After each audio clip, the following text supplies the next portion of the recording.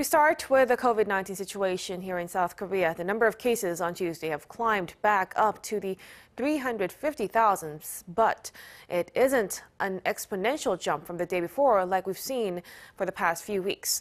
For more, our Shin Ye-eun is on the line with us. Ye-eun, how many new infections have we added today? Well, Mok-yeon, South Korea on Tuesday reported 353,980 new COVID-19 infections.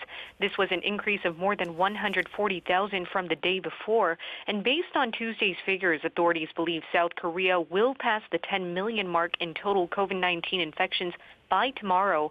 On top of that, 384 more people have died, which surpassed yesterday's tally to become the second highest recorded since the start of the pandemic. Authorities have also recognized that the growing number of deaths is weighing down on crematoriums nationwide. That's why in the morning briefing on Tuesday, the head of the Central Disaster Management Headquarters, Shin Ye-eun, proposed to increase the number of cremations that each crematorium can do per day.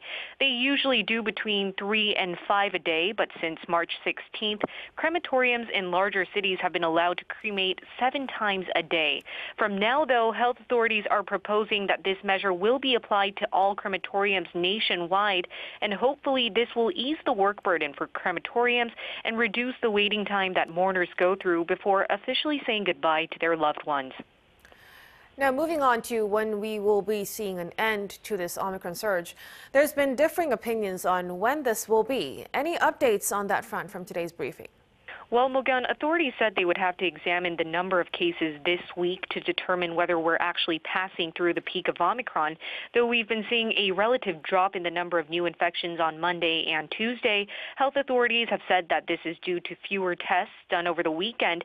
They added that on Wednesday, we'll probably see cases go up again because this week will be, and that's why they said this week will be an important indicator to determine whether we're actually passing through the peak of Omicron or not. On top of that, authorities also raised concerns that the current Omicron wave may last longer, with more people being infected with stealth Omicron. And stealth Omicron is a subvariant of Omicron that is known to be 30% more contagious. And up till Monday, over 41% of locally transmitted cases were traced back to this subvariant. That's all I have for you at this hour. Back to you, Mok-yeon.